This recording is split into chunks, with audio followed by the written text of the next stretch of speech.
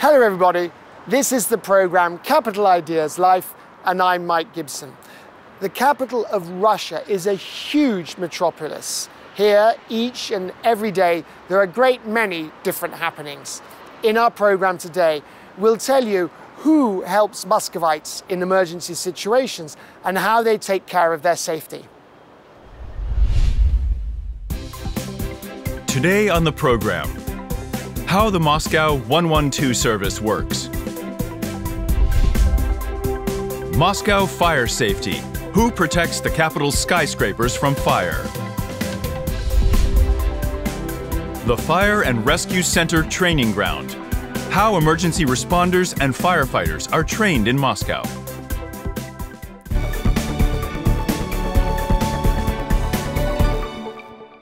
"112 Moscow, operator 247. What's your emergency?" "A traffic accident with no casualties. Are people hurt?" "This is operator 259. Calling an ambulance. Stay on the line, don't hang up." 112 Moscow Emergency Service, operator Mike. What's your emergency? Help is on its way. Please wait. Every day, this 112 emergency service receives about 17,000 calls from all around Moscow. This means that people urgently need help. By simply dialing the short number 112, you can report any incident that has occurred in Moscow.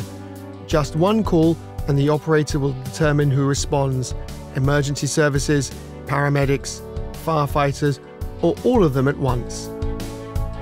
You can call this single number for free from any phone, even if your smartphone doesn't have a SIM card. When a call is received at the 112 service operator's workplace, an incident card is automatically created. The 112 service operator then enters information into the card. This card is automatically sent to the services that are responsible for responding to the incident. On average, it takes the operator no more than 90 seconds to process the card. The operator's workplace is equipped with 3 displays. On one of them, the operator can fill out an incident card. The second display allows the operator to immediately determine the caller's location on a map. The third display is for the operator to conveniently find necessary background information. Also, all operators wear headsets so that both hands are free to enter information into the incident card as quickly as possible. The 112 service has been operating in Moscow since 2012. In the Russian capital, this short number works in the same way as its foreign equivalents. If you dial 911 while in Moscow, the call will automatically be forwarded to 112. This is designed to make it convenient for foreigners to dial their familiar emergency phone numbers and still get the help they need. An operator's shift lasts a full day. At the moment, this call center has 75 employees taking calls at the same time. All of them are educated to degree level, and many of the operators speak foreign languages. Since 2020, we have been providing training for English-speaking operators every year, during which they learn special vocabulary. And the main part is the development of speaking and listening skills, because more often we are approached by foreigners for whom English is not their native language. Therefore, the operator is faced with various difficulties of pronunciation. It is the responsibility of the 112 service operator to promptly receive a call about an accident, correctly process it, and redirect it to the response service. After that, the staff of the Fire and Rescue Center of Moscow takes over. The Fire and Rescue Center of Moscow was established in 2008. Today, there are some 40 units in Moscow. But where do they teach the profession of a firefighter rescuer, and how do ordinary employees of these units work? Find out in our next story.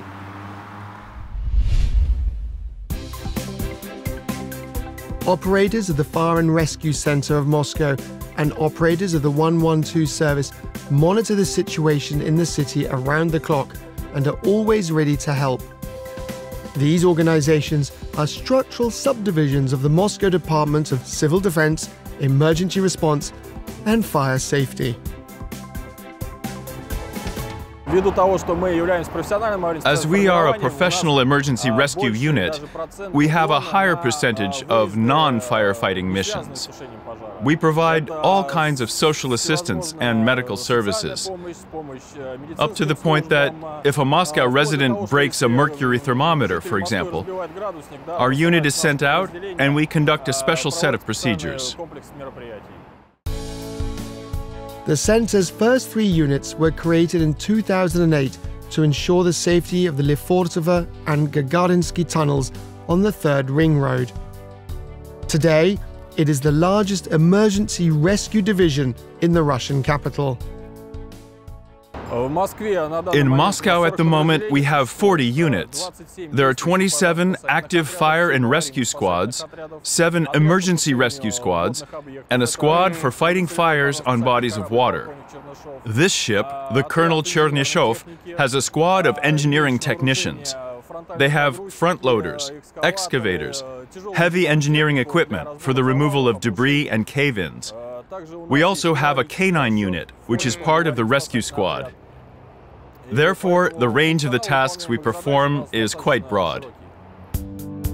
Every day, about 500 employees of the Fire and Rescue Center are on duty throughout Moscow. During this time, firefighting and rescue units attend to more than 150 emergency calls. And since 2010, firefighting dispatches have totaled more than 100,000, and 1,940 people have been rescued.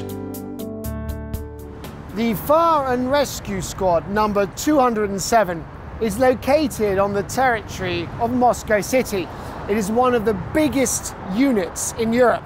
Let's go and take a look inside and see how everything's organized.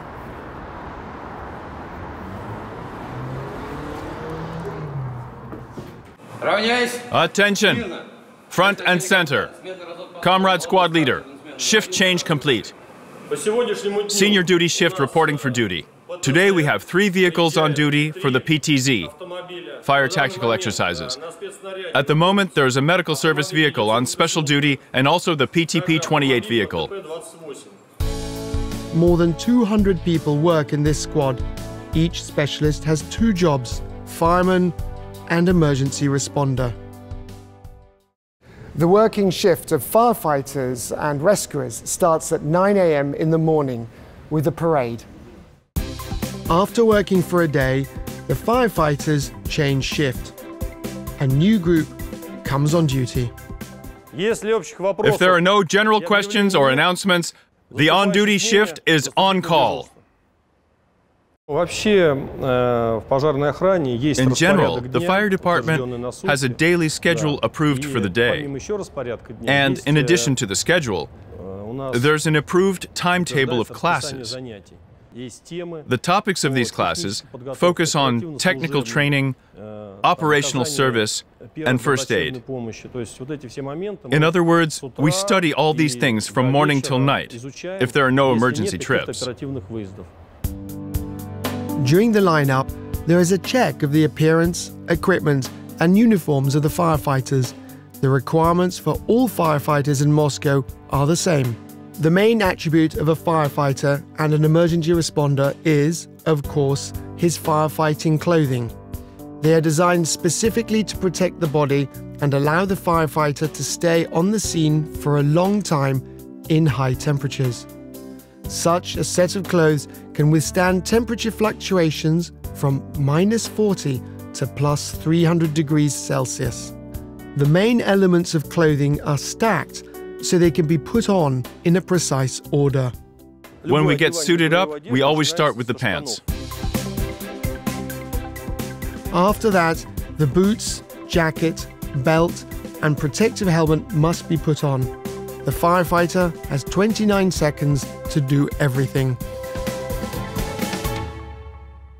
Mike, how about you do the same and try to put on the firefighting clothes yourself? Okay.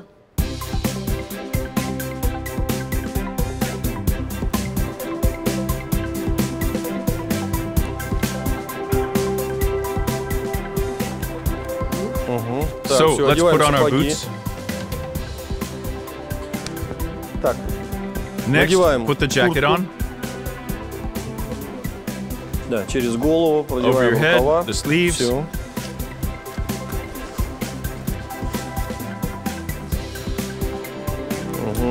Okay, the belt. Так.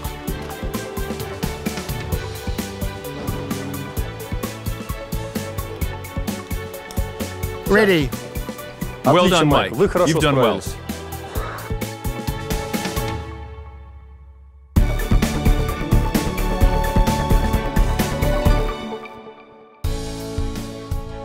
Each Moscow fire and rescue unit is assigned its own response zone.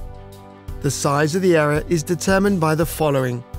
The fire and rescue unit must be able to arrive at the scene of the accident within a maximum of 10 minutes. Right. The fire alarm means that the firemen now have to quickly go off to the call. The firemen only have 1 minute to gather all their things and leave.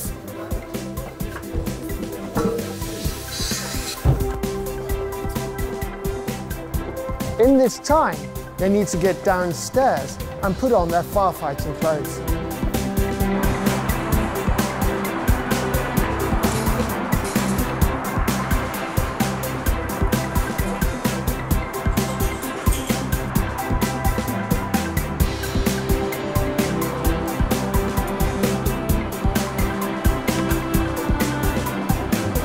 And get into the fire engine. The Fire and Rescue Unit number 207 was created to extinguish fires and conduct rescue operations in a response zone which includes the skyscrapers of the Moscow City Business District. The height of some of the towers reaches more than 300 meters. It is a real challenge for the firefighters. After all, in the event of a fire, an ordinary ladder and a hose won't cut it. Firefighters in their arsenal are armed with a special ladder that has a lift.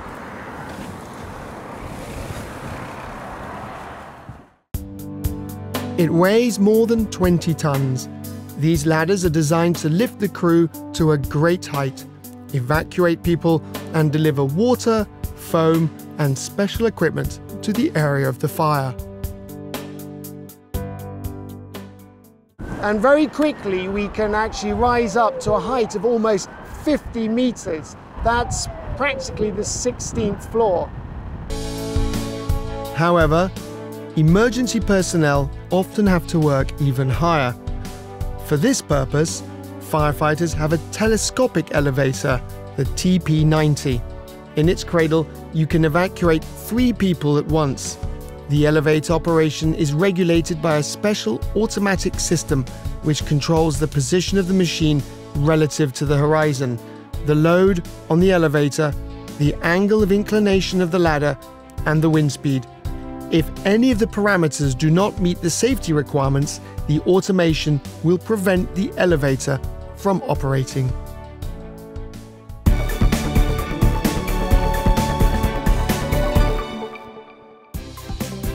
And this unique vehicle is the only one of its kind in Moscow. It is designed for smoke removal from large rooms, car tunnels, and other hard-to-reach places. All the necessary equipment for such a task is stored in these special container compartments and includes 2 motor and 2 electric fans. There is such a thing as tactical ventilation in a fire. It's designed so that the firefighters in gas masks can remove the products of combustion and penetrate to the source of the fire itself. And are all these containers changeable? Yes, this here is a mobile container on this vehicle. It's a smoke evacuation canister. But the main feature of this fire truck is a large mobile fan, the MGV-60. It can be used to spray water and foam from a distance of up to 40 meters. As we can see, it's not small. Therefore, the container is dismounted. It works autonomously, without a car. There's a special operator who operates it. At the decision of the fire chief, on his command, this vehicle can drive into the area, attach a high-rise extinguishing container, if the fire occurs in a high-rise building, and transport it to the site of the fire in the same way.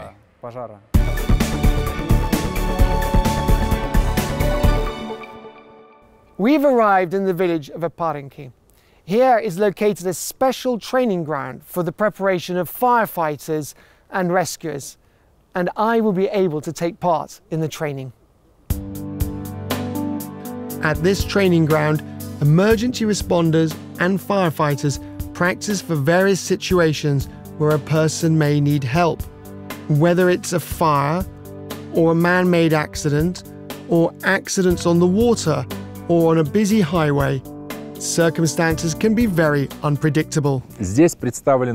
Here we have a large number of different simulators. This is a heat and smoke chamber where firefighters practice working in an unbreathable environment. There's a rubble complex where we practice different methods of rescuing people from under rubble using alpine equipment. There's a chemistry simulator where we practice rescue and emergency response at a chemical production facility. And that's not all. Here, for example, firefighters demonstrate the unusual capabilities of rescue equipment. The high water pressure with an abrasive material is capable of piercing any material, even metal.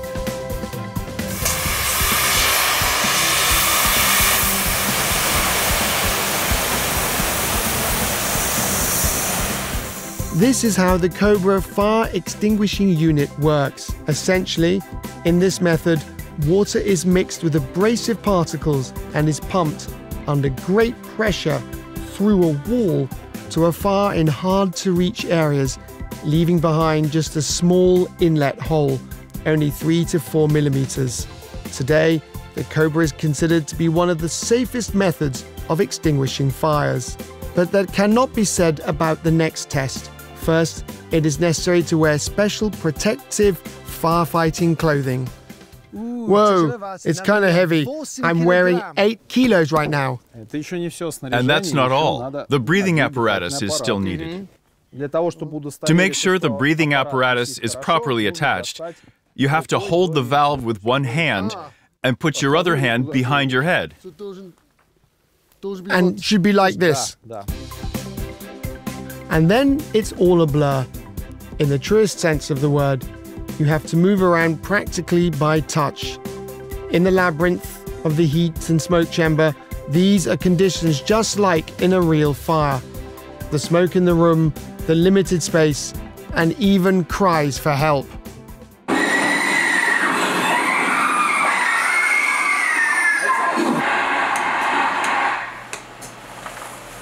Thank you.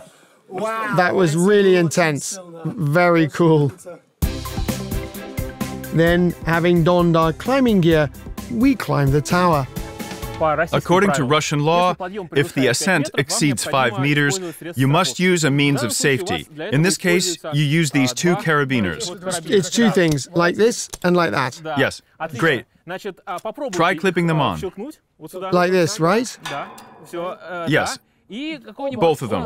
Click it in. And both, right away. You are performing the ascent, but you always have to have one of the carabiners clipped to the step. So you move this one and you climb. Okay, understood. One at a time, like this. According to the scenario, at the very top of the tower, there is an injured person waiting for help. Our task is to lower the person to the ground, where he will be given first aid.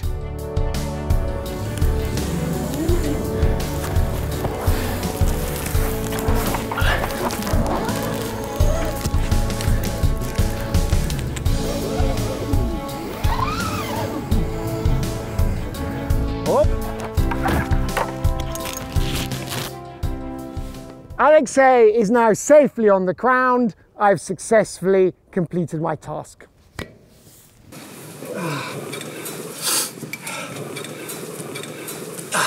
Super. I really like the work of a rescuer. The next task is to rescue an accident victim. According to the scenario, the driver is trapped in his car and can't get out on his own. In order to help him, to save him, you and I will need to open this door, remove the middle bar, remove the back of the seat, and use the board to carefully remove him and transfer him to the medical team so they can help him. And now we are cordoning off the accident scene to make it safer. Okay, understood. We're securing the vehicle so it doesn't go anywhere else. Understood. Here's a fire extinguisher in case there's a fire. And you and I will proceed with the rescue operation. An emergency rescue vehicle equipped with all the necessary equipment had already arrived at the scene of the accident.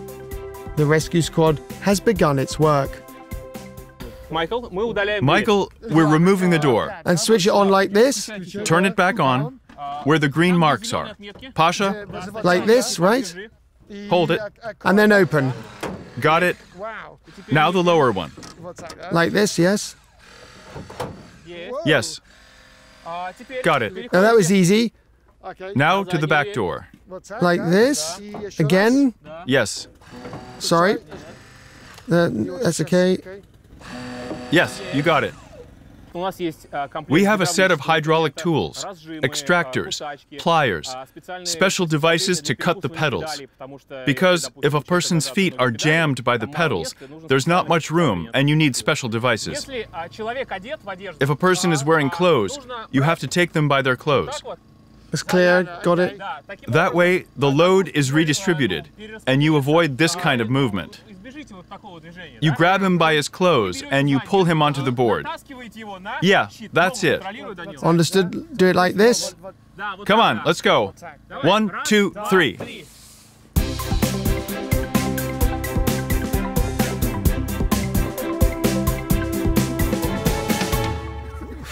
Wow, that was hard work, but we did everything very quickly and very precisely. And now we're off to the next task.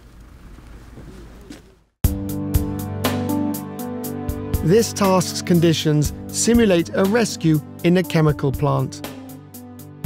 In this module, using special software, you can create various situations that occur at facilities where hazardous chemicals may be stored. Responders work in special protective suits. You hold it by the strap and you pull it over like this.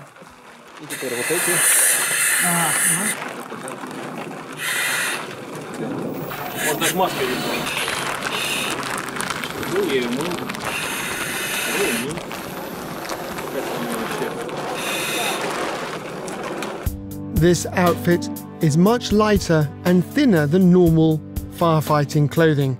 It does not protect from high temperatures. Its purpose is to protect a person from the release of hazardous substances. Copy. Victim located.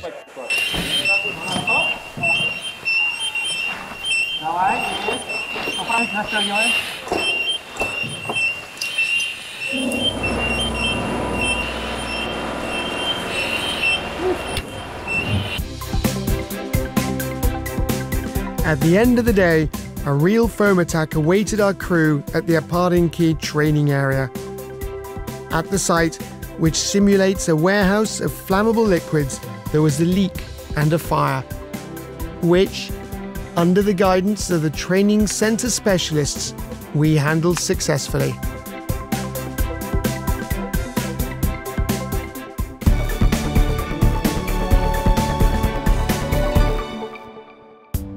All these are just a small part of the emergencies that can be practiced here at the training ground.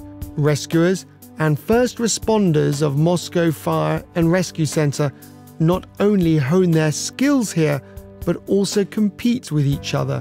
Fire and rescue sports and multi-event competitions among Moscow fire departments and fire rescue squads are often held here. The capital's national team also prepares for the all-Russian and international competitions here.